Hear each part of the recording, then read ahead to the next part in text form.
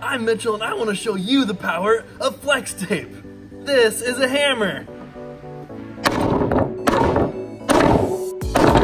To show you the power of flex tape,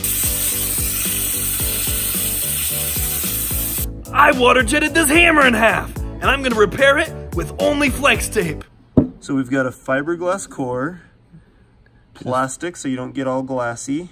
Which you just got glassy on your finger probably. And then a rubber handle. Do you think you could hammer in a nail with just that end?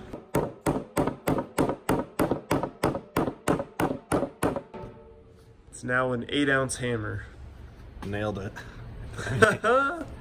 Get it? I get it. Flex tape is excellent for rain gutters, roof leaks, pools, HVAC systems, toilets, flat tires, engine blocks, cracked driveways, potholes, severed limbs, dental crowns, oil pipelines, gas leaks, bullet holes, cracked windshields. It was even used to repair the Hoover Dam. It only took 10 seconds and 10 inches of flex tape to fix this hammer. That was freaking ridiculous! But really, can it actually hammer in a nail? Can you use it like a normal hammer? Don't hold back.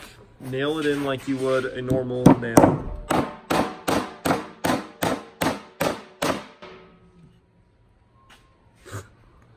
That's kind of impressive. It works. But can you pull a nail out?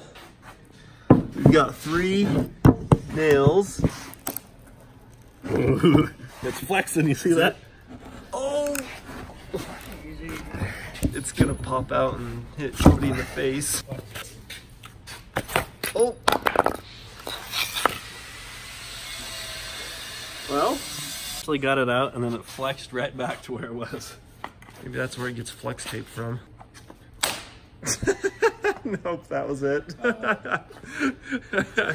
It's good for hammering in nails, but you can only remove 1 nail. We need more flex tape. I think it just popped the metal head part, or it popped the fiberglass handle out of the head. It looks like part of the fiberglass also came out from the flexing. You see in the handle there? You can see the fiberglass core. It's split apart. Oh yeah, it broke. We could probably flex tape that back together. Oh yeah. If you can get that flex tape off.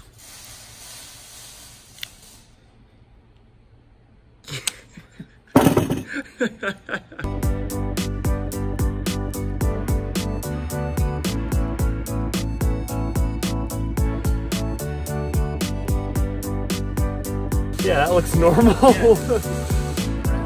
But it creates a super strong watertight seal, so the inside is completely dry.